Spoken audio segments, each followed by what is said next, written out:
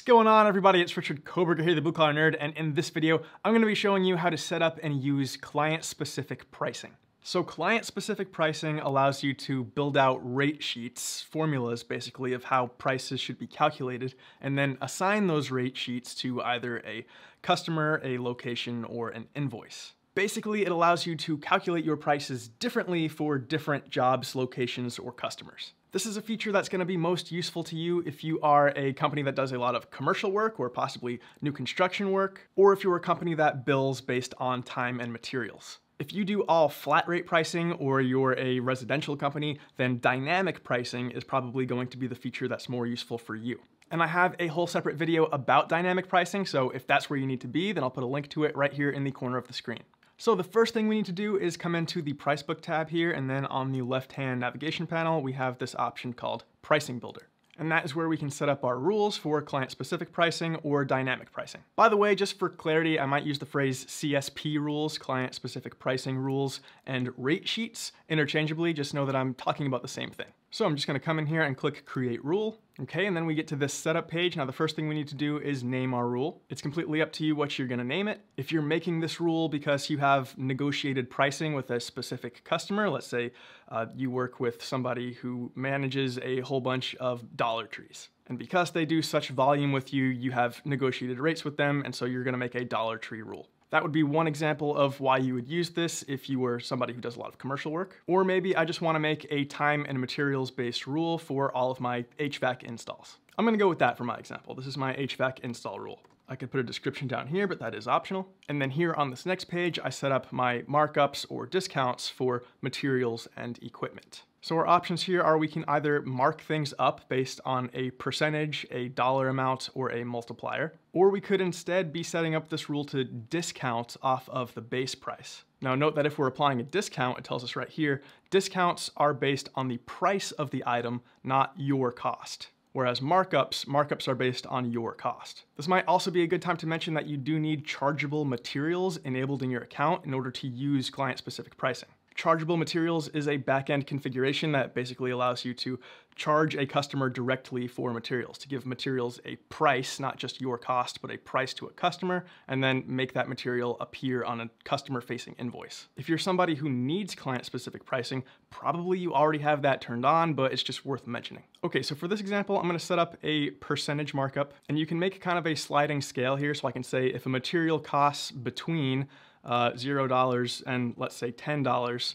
then I'm gonna mark it up 300%. But then I can hit this plus to add a new rule. You'll notice that it starts at $10.01. So if the material costs between $10.01 and let's say $30, then I'm gonna mark it up 200%. I can add another rule, 30.01 to $50. We're gonna mark it up 150. So on and so forth. You just wanna make sure that your last rule, the one at the very bottom, goes all the way up to just put 9999999, just max it out, and we'll just call that 100%.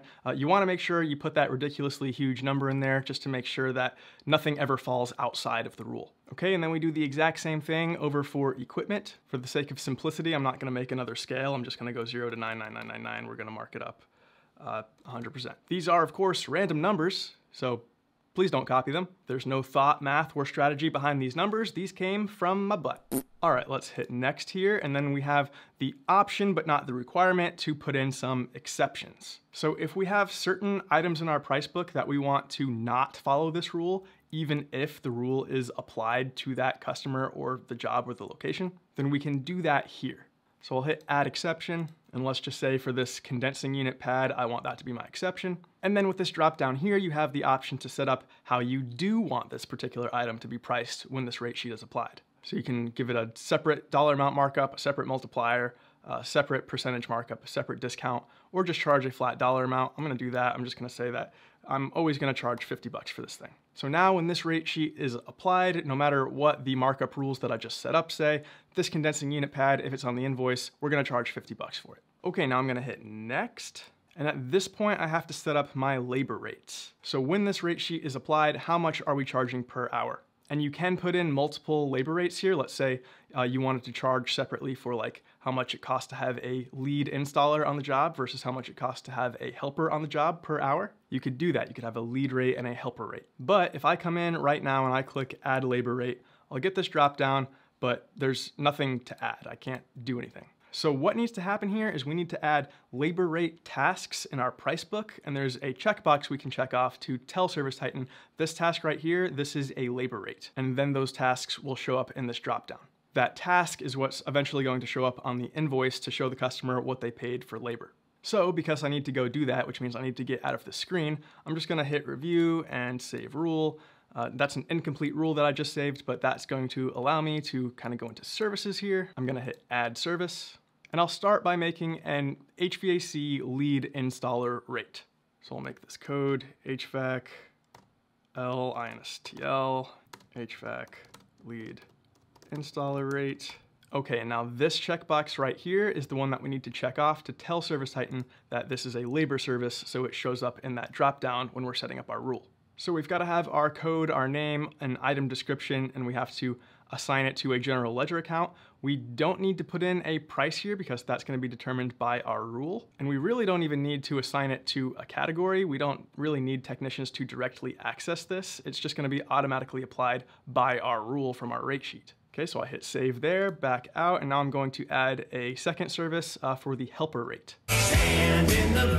Okay, those are both in. Let's go back to our pricing builder. We're gonna hover over our rule here, go to this kebab menu and hit view/edit details. It's gonna warn us that if we update this, that's gonna change it for all of the customers and locations that have this rate sheet. We haven't applied this rate sheet to anything yet, so we're fine with that. We're just gonna say edit existing. And I'm gonna come back where I left off, which was here at the labor rate step. I'm gonna hit add labor rate, and now you'll see I have my two options here. So I'll put in the install lead rate, and let's call that $190 an hour, and then I can add my second labor rate, my helper rate, and we'll call that $99 an hour. Okay, now before we move on, you might be thinking, all right, we've got this lead rate and this helper rate. How does ServiceTitan know when to apply one, the other, or both? Well, we can map these labor rates to technicians. So we can map this labor rate to our lead installers. It's the lead installer rate. And then that's gonna let ServiceTitan know, okay, I've got this rate sheet applied, it's got a lead installer rate,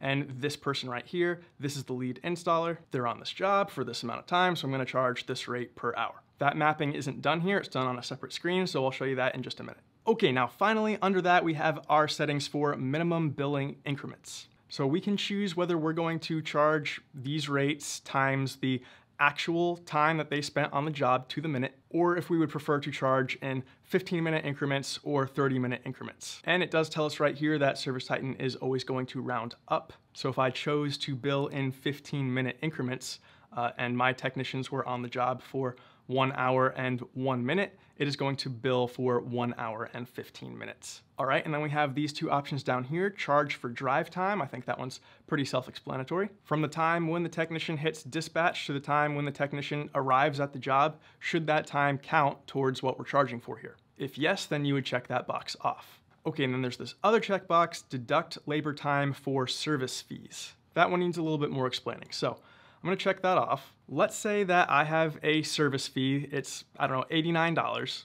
Well, with this setting, I can say that for that service fee, for that $89, I'm going to include X amount of time in labor. So the customer isn't going to start getting charged for labor time until after that threshold. Let me show you. So I'm gonna hit add service fee here, and that's going to allow me to pick a service fee task out of my price book. So there we go, I've got this evaluation service fee, it is $89, and then deduct labor time. That's the threshold that I wanna set. So for my example, I'm gonna say it is 60 minutes, and then I can choose which labor rates this affects, if it affects all of them or just one or just a few, whatever. I'm gonna check them both off. So with this, the way I've just set this up, this means that when I go out to a job with this rate sheet applied, if I have this service fee on the invoice, then the customer is not going to be getting charged these hourly rates until after 60 minutes, because I'm saying that the first hour is included in this $89 price. If I unchecked one of these, if I unchecked the helper rate, for example, then they're gonna get charged this helper hourly rate from the get-go, but they're only going to start getting charged this lead hourly rate after the 60 minutes have passed. Okay, once all of that's set up to my liking, I'm gonna hit review. This gives me a chance to just look everything over and make sure I'm happy with it. If there's anything I wanna change, I have these edit buttons here, but otherwise I can just hit save rule.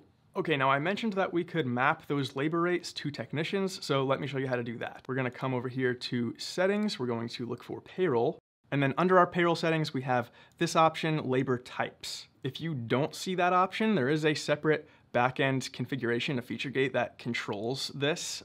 If you're not seeing it, then talk to support and they can get it showing up for you. It should already be showing up by default for you, but something good to know just in case. So we're gonna hit edit here, and then we're gonna hit create labor type.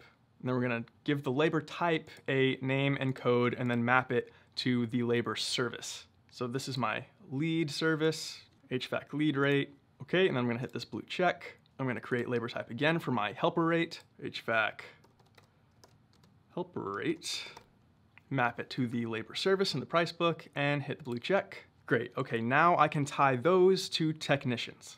A few moments later. I got. I'm shooting this out of order because I made a mistake. When you're putting these in, make sure that you remember to check off this checkbox that says active, because if they're not active, they're not gonna show up in the next step. Whoops. Okay, now that those are made and active, we need to go to our technician settings. I'm gonna type in tech over here, there we go. And I'm gonna make my guy, Chris Hunter here, a lead installer. So I'm gonna hit edit and I'm gonna come into this payroll tab.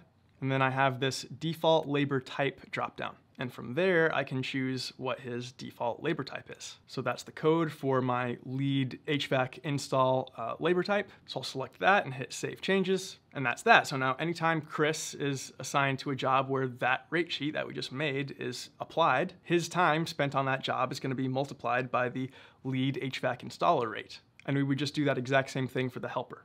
And that's it, that's the setup. So again, you can apply these rate sheets on the customer level, the location level, or the individual job level. You can also set an umbrella default for if you just wanted all of your commercial customers to follow this rule, or all of your residential customers. To do that, we're back in Price Book, back under Pricing Builder. You would hover over your rule, over that kebab menu there on the far right. And then you have this option here, set as default, so you can set as default for residential or commercial.